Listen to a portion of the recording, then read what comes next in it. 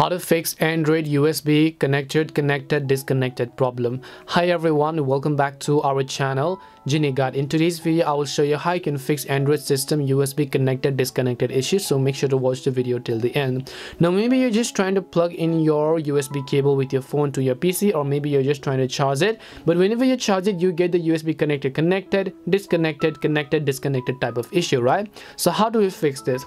Well, in order to fix this, whatever Android phone you have doesn't matter. You just have to open settings.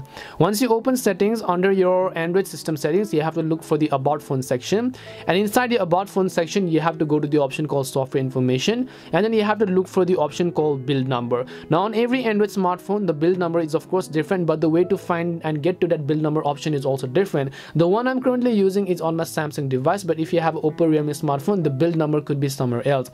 However, you have to look for the build number in your system settings, right? Once you look for build number, we are going to tap on it multiple times in order to enable developer options. We have to tap it at least up to 7 times.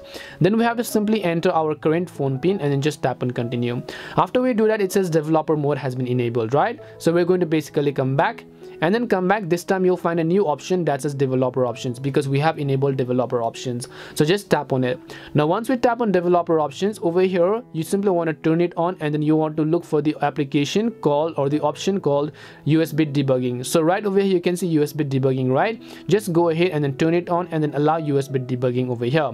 Once you allow USB debugging, you have to look for the default USB debugging section. So just go ahead and scroll down to the bottom until you find the default USB configuration. So as you can see over here, default USB configuration, just tap on it, and then here you simply want to select charging phone only. So when you select charging phone only, if you're just trying to charge a phone and then plug it in and it simply says connected disconnect, this will most likely solve a problem.